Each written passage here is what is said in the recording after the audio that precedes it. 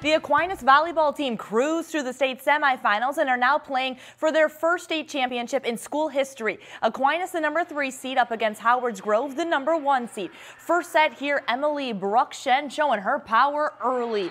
And then a lot of back and forth to start this time. It's Taylor Tayush bumping it to Kayla Barr, who takes care of the rest, but the Tigers win set 1. Second set, Maddie Koenig runs across and uses that momentum to bury it. Aquinas doing what they can to stay in it. Lexi Donarski jumps through the roof to rally her team. But the Tigers have an answer, and it's defense. Carissa Kaminsky tracks down the ball to save it.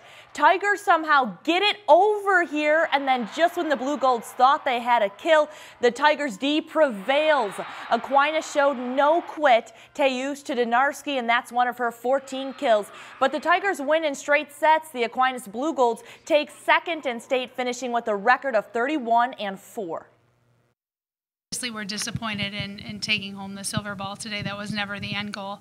But I think we realized that we played as hard as we could on this day today. And Howard's Grove is a very talented team in all their rotations. So I think we put our best effort forward today, and we just came up short.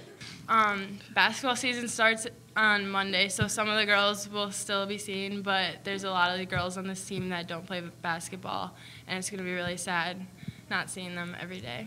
This is our third year back, and I would agree with Lexi. This is just a great group of kids, and I think even beyond volleyball, I think we're just going to miss each other.